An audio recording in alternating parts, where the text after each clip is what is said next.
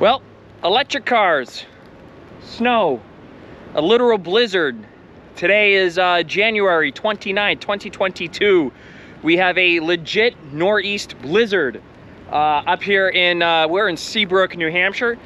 This is my 2021 Tesla Model 3. And I just wanted to get, you hear a lot of things about electric cars, what they can do, what they can't do. I've owned this for 20,000 miles, or 18 to 20. I'm loving it, but this is really my first winter driving experience. I've driven about 50 miles so far. We are just stopping at the chargers. I, of course, am the only one here. It's like 15 degrees outside. I am freezing, but really excited to get some experience for the car, give you some unbiased what I feel about the car. We're about 15 minutes to the battery is full, and we're gonna go right up to the seacoast where it's blowing the hardest, and we're gonna see what's what today and what this electric car can really do. I'm getting back in. Snow is like really deep. So we come on in here and let me just warm up as my glasses go complete fog. We're charging at 62 kilowatts.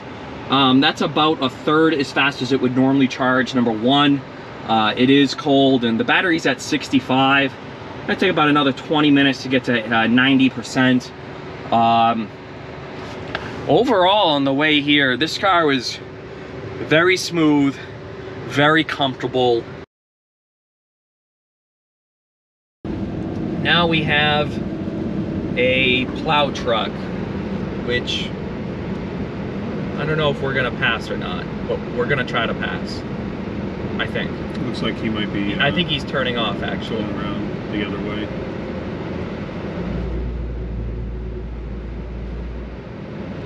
They're using the crossover. Yep. So I could just barely see this car, and this car is maybe 100 feet out, so visibility is really down. Hard to see if he has his taillights on. Yep. It is a Audi, what is this, an A4, A3, whatever these things are called. They are on, but they are completely covered in snow. Could be LEDs. Could be LEDs. You know, I didn't see these. We didn't see these guys either. That's a Raptor pickup truck. How do these guys feel that they're big deal pickup trucks? This guy's driving with his flashers on because he's nervous. He got passed by an electric car, like, quickly. And I don't really feel like I'm speeding. I feel like I got total control of the vehicle. ABS is right there. It accelerates, brakes, and handles. To be fair, this is probably more down to the Michelin snow tires than it is anything related to the car. Really loving these tires so far. Really give me a confident, planted feel, like I'm in control and not the snow. So the most important thing when it comes to driving in the winter, and I've always been the guy that goes out in the snow, it's winter tires, guys, okay? No type of all-wheel drive, no type of front-wheel drive, rear-wheel drive, four-wheel drive is gonna help you more than good snow tires. These are the brand new Michelin X-Ice Snows. Oh, she's stuck. Needs a push. Well, we could go push them. I might go push that person. When we get over there. When we get over there, yeah. You can loop around, yep. Come up behind them. Yeah, we'll give him a little pushy push. We'll go give him a pushy push.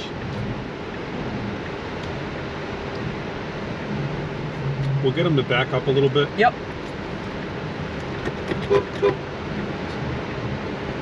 We'll go help that girl out. So I'll park right here and... Oh, my glasses fucked up. So we just pushed the lady out. It is properly cold. She was on some performance all seasons. I'm totally fogged up here. It is crazy storm. We're gonna get to the superchargers here. I can't even see, okay? Put a little energy in the battery, and then we're gonna go to the coast because we're about a mile from the coast. I've never seen wind like this during a winter storm, so, but Tesla's banging through it. All right, so here's the superchargers. If you guys don't know how this works, you can kind of just push that. You grab this. There, you hold that, sir. The cord's a little stiff in this type of weather.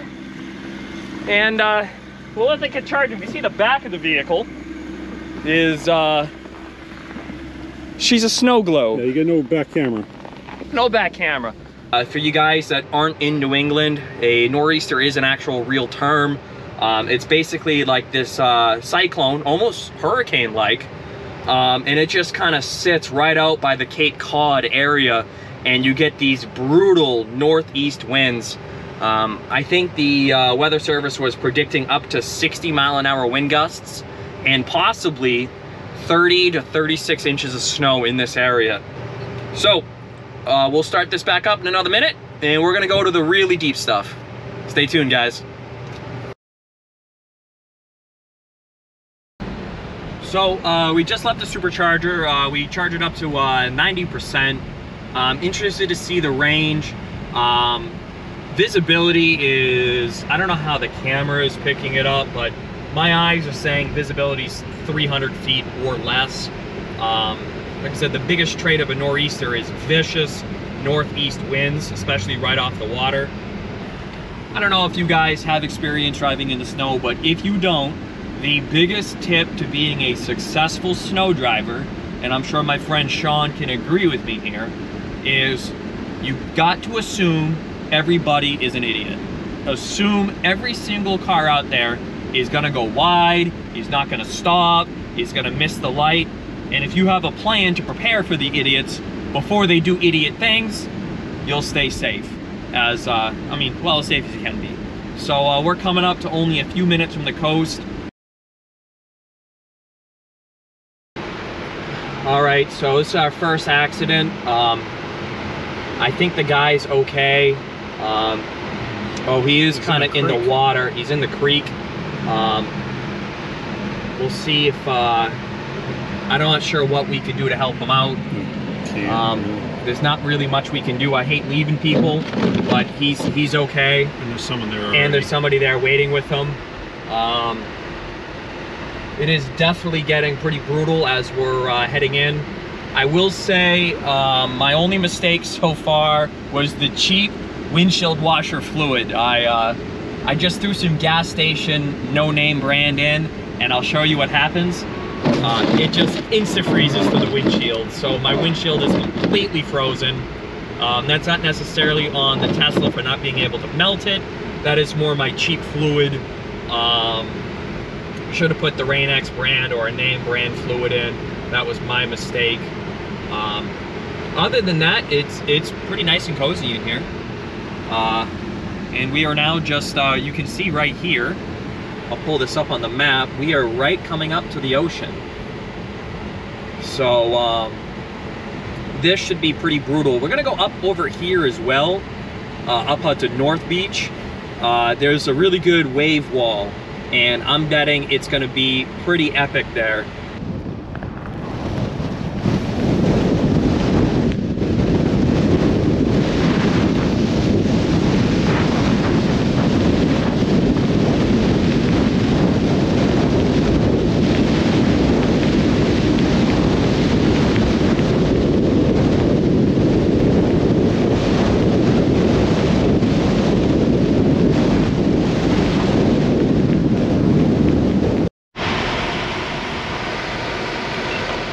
Well, here we go, guys. I'll turn the defroster down just so you can hear me. Here is Hampton Beach in what is possibly the storm of a decade, is how, at least what the people on the TV are saying. And we made it here in an electric car. No problems. I mean, I can't see anything, but that's not necessarily my electric car's fault. We're gonna go ahead and park up ahead. We'll get out just to see what this really feels like. And hi guys, so here we go. This is Northampton Beach. There's quite a snowdrift right here. Snow's up to my knee almost. It's actually low tide right now, so that it's not coming up as high as I thought. But This is crazy weather, and it's only gonna get more intense as the day goes along. As far as the car goes, that was the test. Electric car in the snow. Guys, this thing has been a beast. Back is completely covered. If I can drive here as the camera's fogging over, if the car is good for this, it's gonna handle any type of snowstorm you throw at it. So we're gonna go ahead. We do got a car coming. Just put it in drive. Put your foot down. I think the biggest thing I don't like is that the, for whatever reason, even in these conditions, the Tesla software is not saying I need automatic headlamps today, which, so you gotta manually turn those on. But that's really the only gripe, that and my bad windshield washer fluid. So we're actually coming up to one of the nicest bends. I wish you could get a little bit more rotation out of this car. And I wish the traction control would go a little bit more off, but the reason why you can't is with one gear and instant power. Look at the waves here actually, so I'm not sure if we can.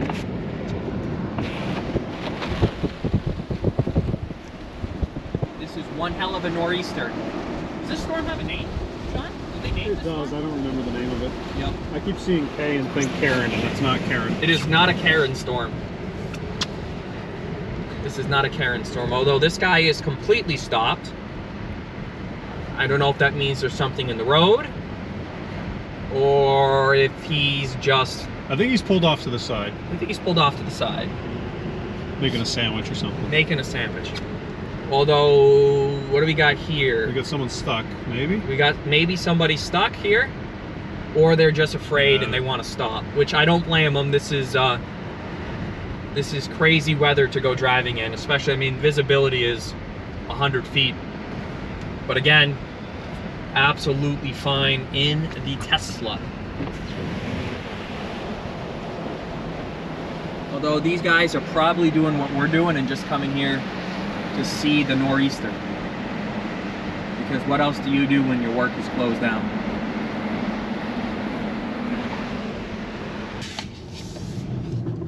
So, overall, of course, Dunkin's is always open no matter what it's like. You can pay them. You could pay them. Overall, range, like I said, it sucks, guys. I'm not gonna sugarcoat it.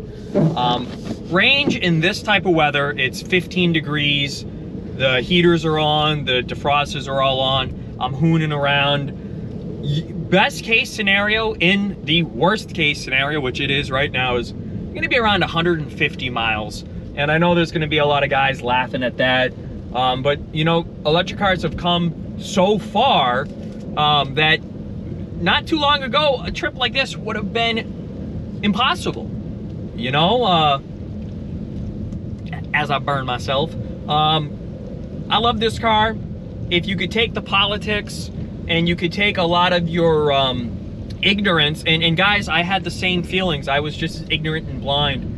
These cars have come a long way. I love driving it. I love waking up to a full charge every day. I never have to go to the gas station on the way to work or the way home from work and, you know, just, what's a zip code? Do you want a car wash? You know, what day were you born on? It just keeps asking you so many questions. This... Part of our gas club? Part of the gas club. Cash or debit. Guys, you just plug it in. Just stick it in. I know that's what she said. Kids show, guys, sorry. We're headed home. Well, the last shot will be just my car making up my driveway. I'm gonna say yes, but we'll find out. So we're home in about 20 minutes. Been about a 125-mile journey today. And it's been a fun time, but the snow is still ramping up. It's been a fun storm. So I'll get back at the driveway and we'll end the clip up.